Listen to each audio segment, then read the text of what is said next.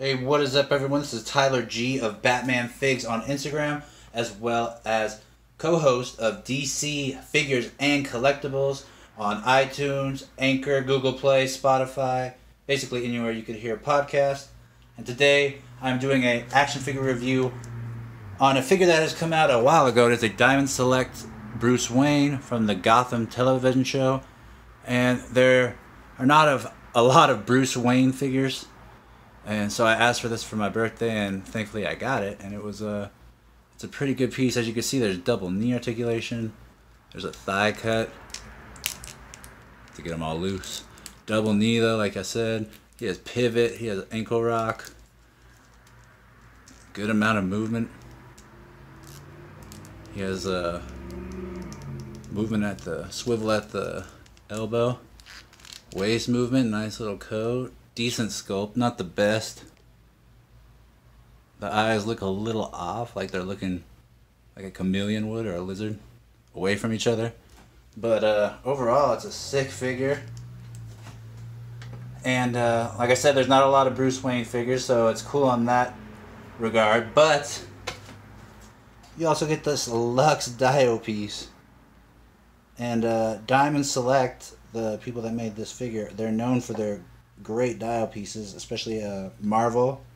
When they did those figures, they do the Diamond Select Marvel.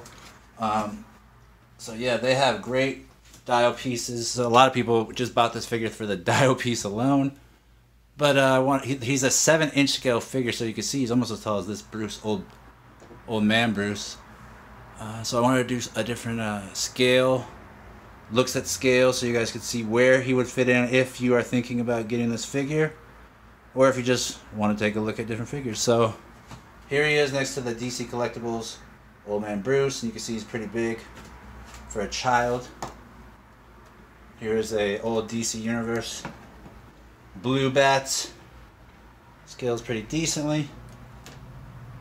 A newer Mattel DC Multiverse Batman, and that looks okay. Then we got a animated BTAS Batman. And I guess that could count as a kid, a bigger kid.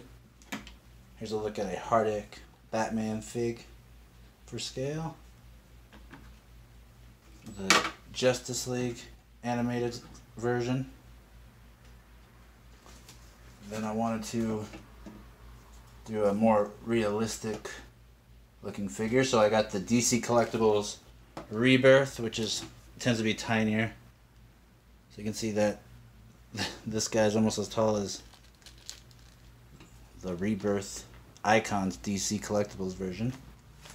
Then I wanted to see what he looks like next to another kid from the Icons line.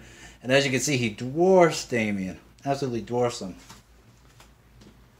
And then, last but not least, I wanted to do a 8-inch figure, because he's supposed to be a 7-inch scale. Beast Kingdom is 8-inch scale.